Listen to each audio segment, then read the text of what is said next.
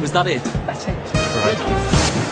And someone hoping they have what it takes to get them through to the next round is Eugene.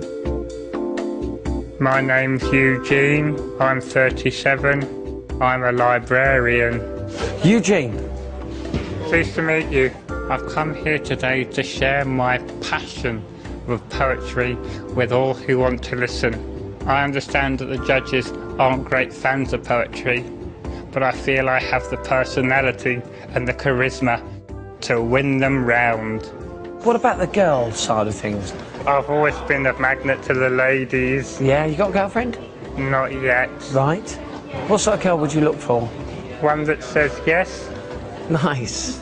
I'm going to go out there on that stage and I'm going to be a white knight on the stallion of poetry.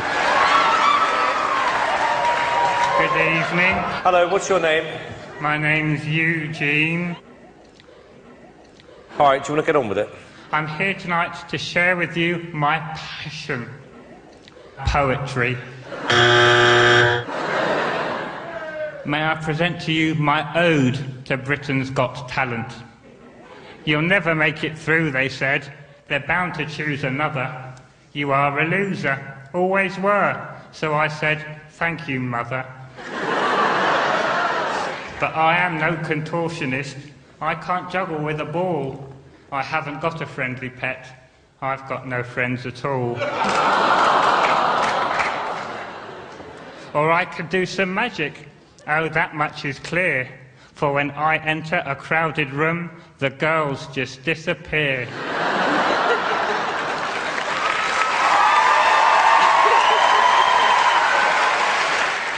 It doesn't really matter though, because I'll try any trick just to get me on the show. Tell Piers he's a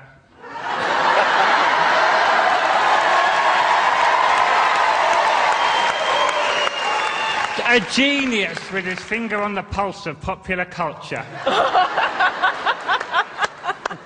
I may go through tonight or not, of that I do not know. But at least I can say to my girls that Daddy's given it a go. Thank you very much.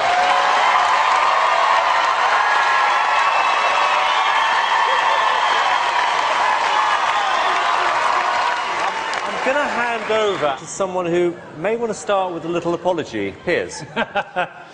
I'm sorry for buzzing you, because actually that was a very funny act. I thought it was very well written, and you made me laugh. It's the first time anyone like you's ever had a standing ovation, so that was pretty remarkable.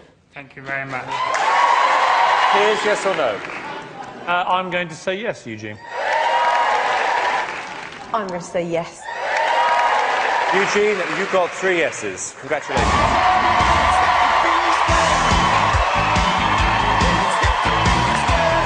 Congratulations. Thank you very much. Yeah. I can't believe I managed to turn Piers around. I know.